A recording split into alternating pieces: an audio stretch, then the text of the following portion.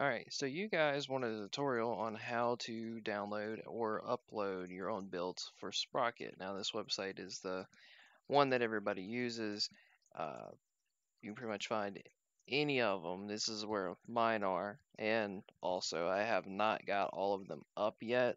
I've been really busy. As you can see, it's been a week, and I haven't really been able to do anything other than that really short War Thunder video. That was only like less than a minute long.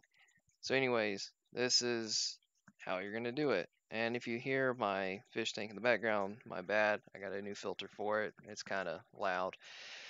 Anyways, go here and just pick anything. I'll just go to the front. This is what you'll see. You can hit see more builds, and then you can break it down into each of these categories. Let's just go replica, and I picked the first one here. You can change this to a list, and no, it's supposed to be a thumbnail there, but I had an issue with that for some reason. I'm just gonna pick the VK4502. And to his credit, Sir Dougals. Now I've already downloaded this. Now how you get it from here into the game, as you can see, you're gonna follow this path straight to your blueprints. Now I'm gonna show you how to do it as if I didn't already have it pulled up. Go to Documents, My Games, go down to Sprocket, Factions, Default. If you have your own named factions, you would just pick what faction you want to put it in, but I don't have any, so I just kept it default. Blueprints, Vehicles, and then here is all of the files that you need. Well, to add to, this is all your blueprint files. So we go in here, and then we're going to take these two, the blueprint and the BP meta, and just go like that, and drag them in there. That is all you got to do. Now, to upload, I'm going to log in. Now you're going to use your Steam. You just log in through Steam.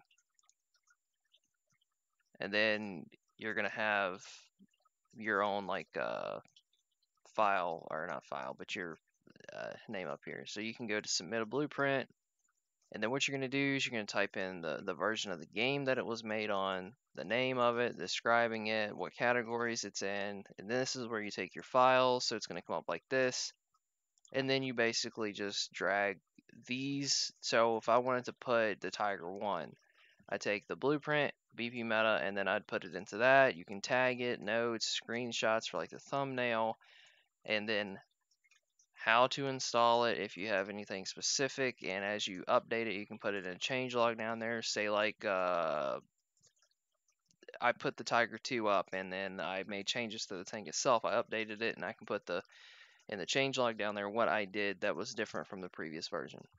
So that's how you do that.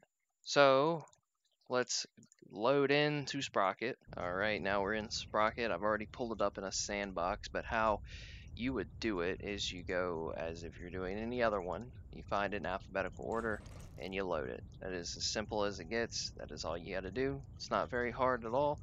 Like I said, I'm going to keep this relatively short. So thank you guys for watching, liking my videos. Subscribe because I intend on keep doing more. A lot of you have, and it's really nice to see that. I've grown a little bit since I started making these videos, and I'm just glad that people are liking what I'm making. So like I said, I'm trying not to make the video too long or trying to make the videos too spaced out, but I have been extremely busy with things going on for like school and everything like that. So anyways, thank you, and I will see y'all later.